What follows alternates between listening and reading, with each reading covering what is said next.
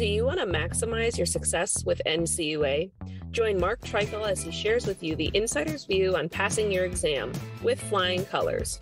The With Flying Colors podcast is sponsored by Credit Union Exam Solutions by Mark Treichel. If you would like to work directly with the Credit Union Exam Solutions team and receive support to optimize your results with NCUA so you save time and money, visit us at marktreichel.com to find out more.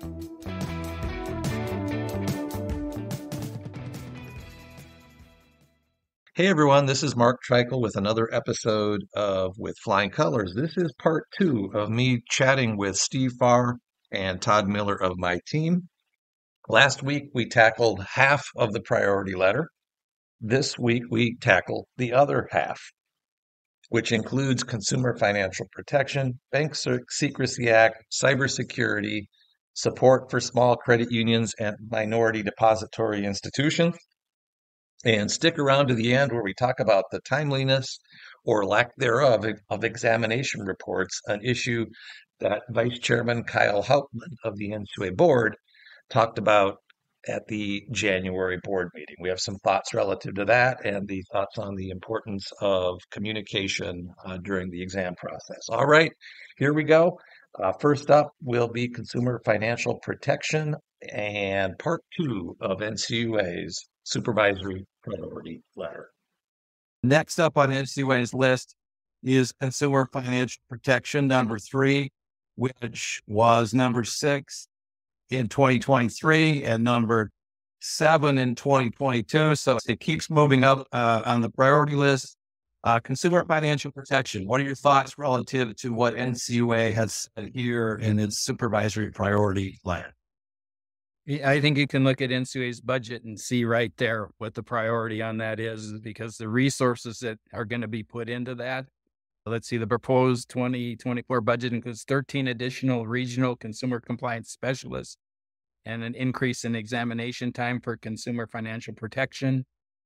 Review equivalent to 11 examiners to increase the agency's review of financial protection and fair lending laws, regulations, especially at institutions with greater consumer impact or indications of potential violation. So it's really upfront. Resources are going to be put into there. Now, as you as credit unions, those types of exams start taking up your resources, but you need to make sure that your saw is sharpened on that, because it's even starting at the top, and that the administration is seeking to what they call tamp down junk fees. And that's why they've come out with a kind of a proposal to do something about NSF fees against the really large institutions. So that focus starts very high and is shared by the NCUA board. Very well said. Very well said. Todd, your thoughts on it?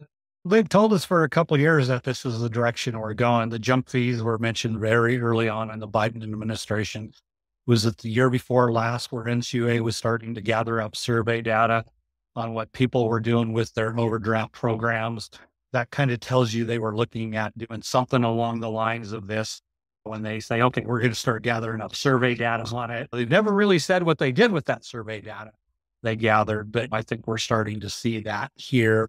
There's going to be a focus on those overdraft programs. I don't necessarily see this as a bad thing. It's probably a good thing, some of this consumer protection stuff. The credit and political organizations, they can fight with NCUA about how large that budget becomes, because it is the credit union's money. And at the end of the day, the more credit unions do to make sure they're handling things properly, the greater chance you have of NCUA dialing that budget back. So it's back to doing the right thing and paying attention to your own. And we've seen it in clients where they're finding things, especially with indirect loan programs, or that third-party vendors getting an APR wrong or something. And so they're looking at that, especially these third-party relationships where you have a third party that's filling out all these disclosures for you. Credit unions really pay attention to that and make sure you have good quality control on that, because we definitely see examiners looking at that whole fair lending and disclosure piece with third parties, especially. We've seen it in the last year. And so this is just a continuation of that. Yeah. Very, very much so. And I'll be doing a separate podcast with Joe Goldberg, Consumer Financial Protection, another one of our team members. And I've got another company that does some of this that I'm going to be doing a podcast on soon. But yeah, the budget, when you put money on something, you can see the numbers go up. That is a telltale sign. And it's been very clear in Chairman Harper's statements that this is the direction he wants to go. He even said in the January board meeting, which I referenced in a previous podcast, that he wants to put consumer protection on equal footing with safety and soundness. Now, that's an attention-grabbing statement. Equal footing. If the budget was equal, there'd be rioting in the streets because the amount of the budget would essentially almost have to double because NCUA's focus on that and money spent on that. When you do 24 fair lending exams and then you want to increase it to 30 and then you want to increase it to 60 and you compare that to the thousands of safety and soundness type exams they do, equal footing is a lofty goal, but it also puts it up in the bright lights. He's making a political statement when he makes that statement that, hey, this isn't going away while I'm chairman. We're going to keep putting more into it. And when you look at what they put into the budget, when it was 2 Republicans that voted on the budget with 1 Democrat, and since that point in time, Rodney Hood is gone and Tanya Otska has joined. And at her first board meeting, she talks about redlining and the issues that are out there. And they didn't mention Navy Federal Credit Union, but they alluded to Navy Federal Credit Union because Navy had a very bad story in CNN, which triggered the banking committees, both sides, the Dems and the Republicans, to write to CFPB saying, hey, we want you to look at this. And oh, by the way, Tanya Otska came from Sherrod Brown's staff at the banking committee and was there when all that was going on. And in her first public statement, she says, I'm going to be watching consumer compliance and it's going to be one of my priorities. And then link it back, like you guys said, it's the Biden administration appointed by Biden, tied to the banking committee. Dot your I's, cross your T's, spend a little bit more money on this credit union because the emphasis will go up. So 2025, I guess where I was going, 2025 budget will be the first one with 2 Democrats in charge in 10 years. And you could expect to see more growth in that arena based on what they find this year. All right. So we've hit credit risk, liquidity risk, consumer financial protection, and interest rate risk. Number 4 on the list, and this is always present, is information security or cybersecurity risk, which was number 5 in 2023. And it was number 2. It rose all the way to number 2 in 2022. So here we sit with it in 4th place. But this is one of those I call perpetual. There's occasional priorities like fraud. There's perpetual priorities like cybersecurity. And I know both of you had backgrounds in this way back, but it's not your niche right now. But what are your thoughts relative to cybersecurity, information security, guys? Once again, you can look at the comments from the budget comments, and they pointed out that NCUA has 30 regional information security specialists for exams and supervision. So the resources are there for NCUA to even be helpful in this process, which is what we really hope for there, and that they will become a resource to you as problems come up. But it's definitely an operational risk. Geopolitical events continue to increase the likelihood of cyber attacks. The industry's software infrastructure remains somewhat vulnerable to cyber attacks, including ransomware attacks and threats from third-party service providers. So the risk is real. The expense of fixing something when it goes wrong is very real and can have material impact. And it seems like from the recent stuff in there that this requirement for these timely notifications and identification and notifying is a big part of this letter. The notification is interesting because we just had a client, they got wrote up for not notifying the agency of an ATM skimming event because NCUA determined that was an event where members' information was stolen.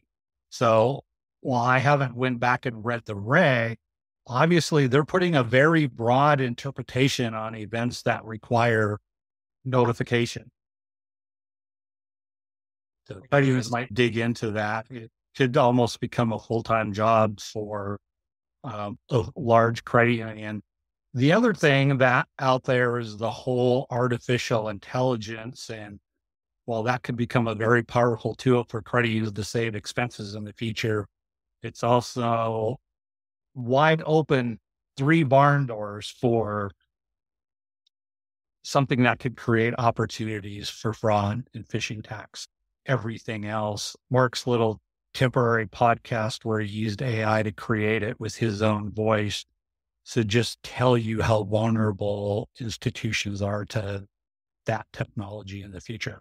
It's going to be pretty significant. Yeah, and Todd, you're referring to a short podcast I did. This is not Mark Treichel. This voice is created by AI, and it sounds like me, a little bit more monotone than normal, but it sounds like me. And you guys and my wife could tell that it's not me. But if you're hearing me for the first time or you haven't heard me in a while, you kind of sounds like Mark. And there are other AI tools out there that are. It's only going to get harder and harder in that arena. And the costs associated with this for credit unions, the consumer compliance costs going up. You've got costs in this that you got to dot your I's and cross your T. And oh, by the way, the Fed's painted you into a corner based on your balance sheet, and your NEV's hurting a little bit, but we're not going to count your income. We're not going to let you consider income simulation. It's a challenging time right now to be a CEO, to be a board member, to be a credit union. Todd, as you said, they're weathering the storm real well, which says an awful lot. Well, guys, let's see. Next up, Bank Secrecy Act. Anything relative to that? Again, this is a perpetual. It's there. It's the safety of the country. It's terrorism, et cetera, et cetera. But any thoughts on Bank Secrecy Act here on the priority letter? It's always going to be there. And we mentioned AI and some of these new frauds. They just create your whole challenge for bank secrecy. The act, it just got bigger. I have not really paid attention to what kind of numbers of SAR reports get filed with FinCEN or even an individual credit union, but this almost has to be growing. And you see some of the fraud and suspicious activity stuff. That always goes up when people have less money and are challenged.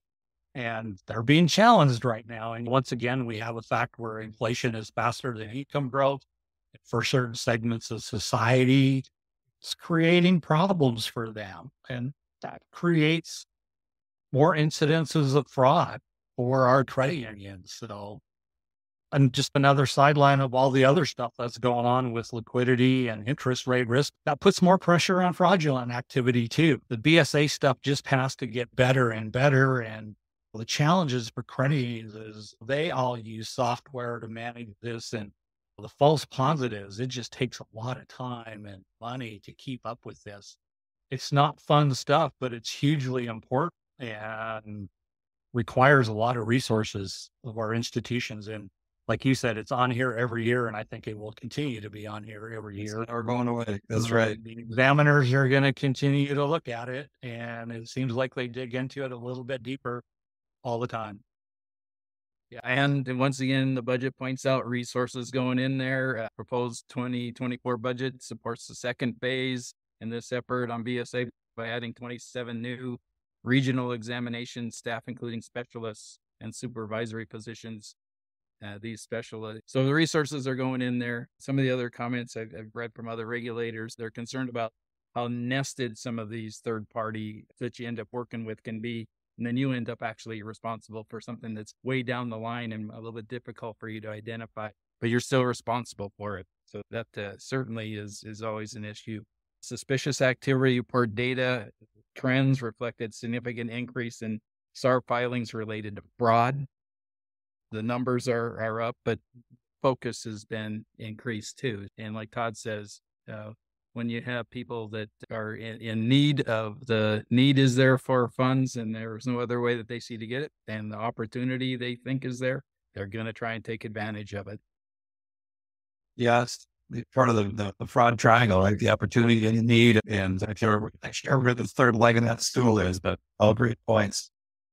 So last on the letter, support for small credit unions and minority depository institutions. I know that when we started back in the day, there were 16,000 credit probably. They're down to about 4,800 now. So 2/3 of those charters are gone.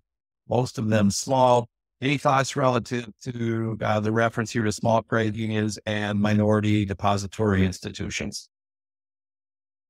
NCUA puts resources to it. I think they've got several events laid out.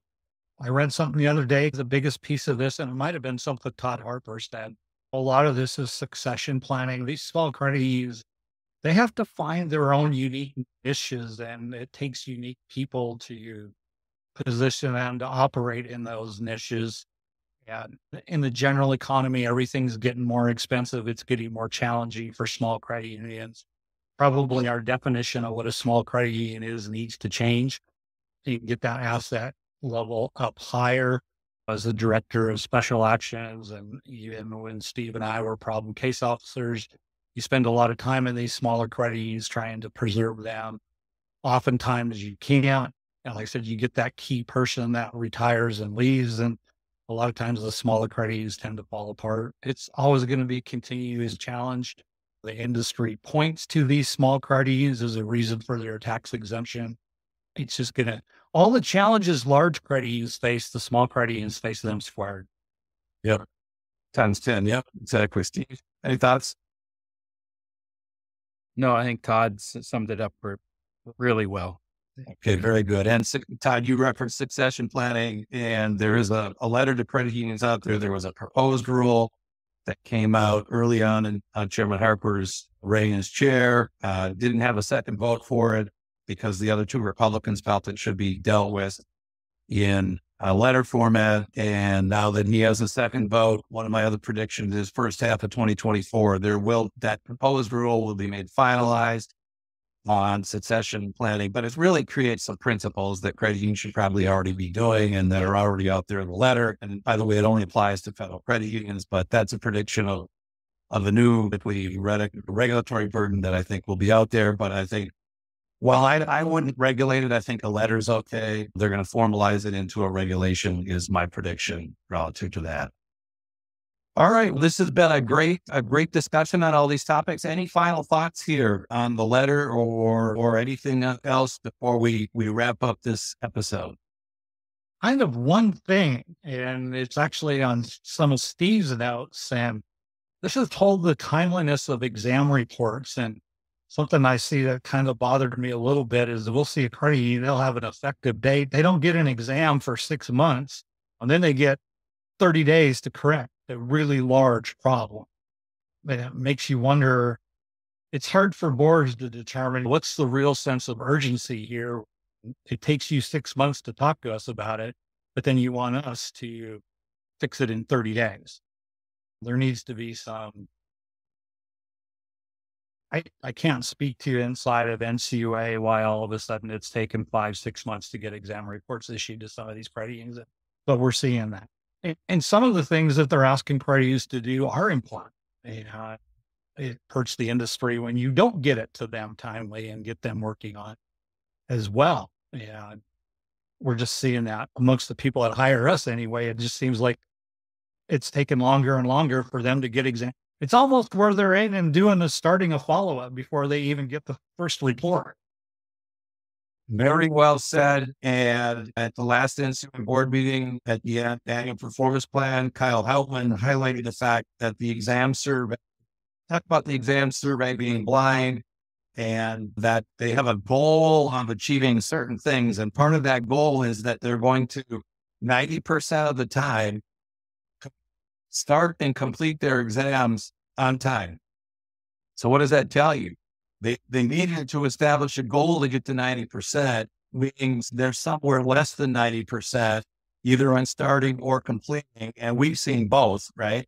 I think they're quite a ways from 90% if our sample is anything close to normal, because it's time after time. And actually, Kyle Hauptman said something, board member Hauptman said something to the effect that we are constantly being told by credit unions that you haven't given me my report and you're already coming back in.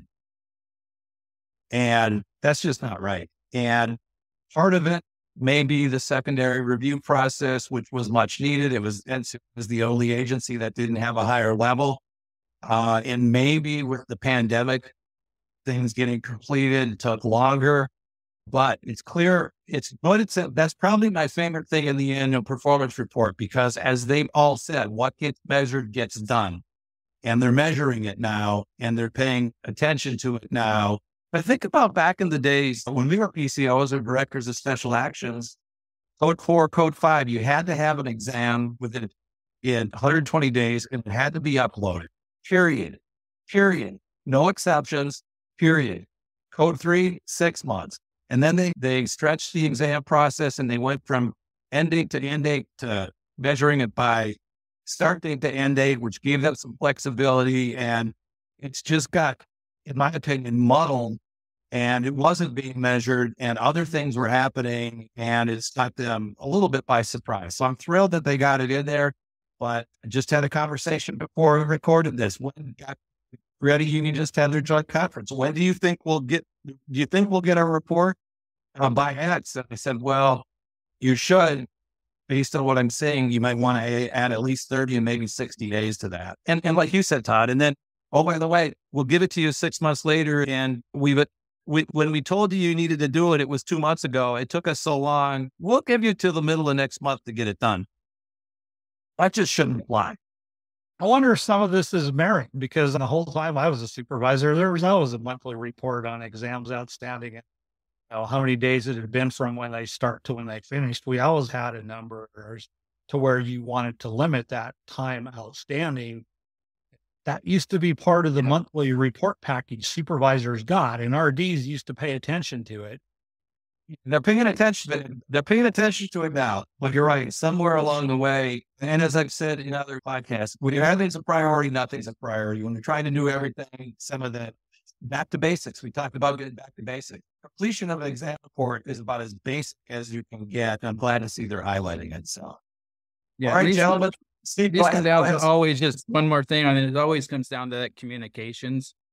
And what you can control if you're a credit union is what you're doing. You can't necessarily control how the examiners get back to you, but if you're doing all the right efforts to make yourself available, to be engaged with the examiners, let them know your door is open, and you might start having to document, here's the outreaches that we did and lack of responses.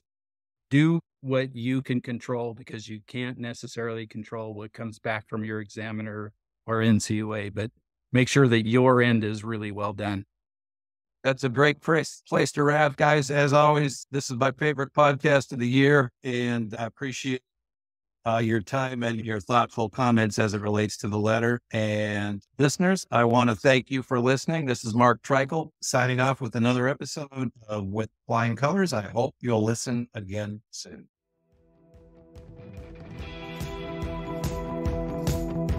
Thank you for joining us on this episode of With Flying Colors.